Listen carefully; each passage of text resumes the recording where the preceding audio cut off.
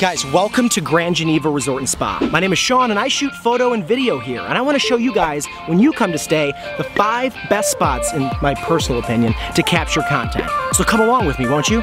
And go. I know, this one's pretty obvious. There's a waterfall and the American flag in the background and it's gorgeous. I mean, stop, get a selfie, take a family pic, post it. You'll be happy you did. It's a keeper.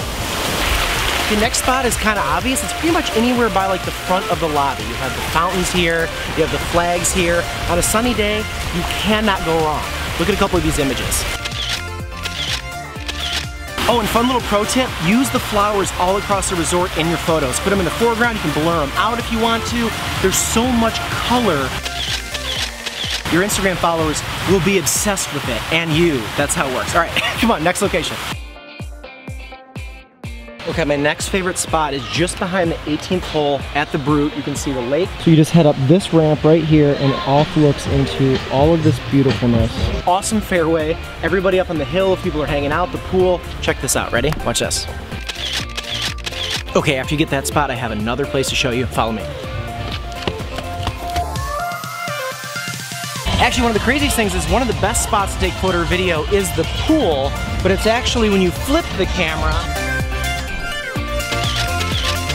made it to the very back end of the resort. Are you excited?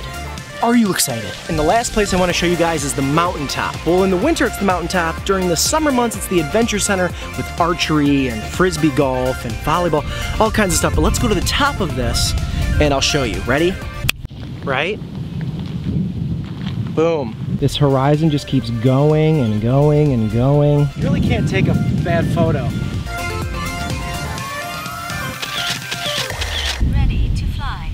I got special permission to fly this drone, so don't do this when you come here. But I just really want to show you how amazing the Adventure Center is from like an aerial perspective, so let's give it a whirl.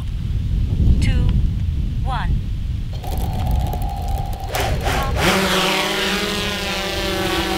And go.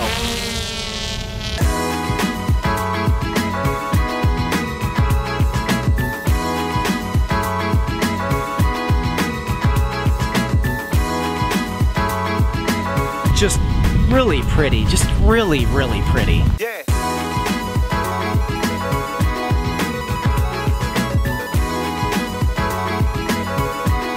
So yeah guys, those are my top 5 favorite spots across the entire resort to take photo and video. If you have your own favorites, post those in the comments below and we look forward to reading them.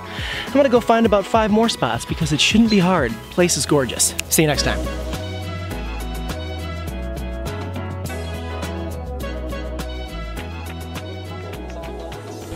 It's actually a really hot day and super exhausting going to all 5 of those, so I took a golf cart. Don't judge me. Thanks for watching. Bye.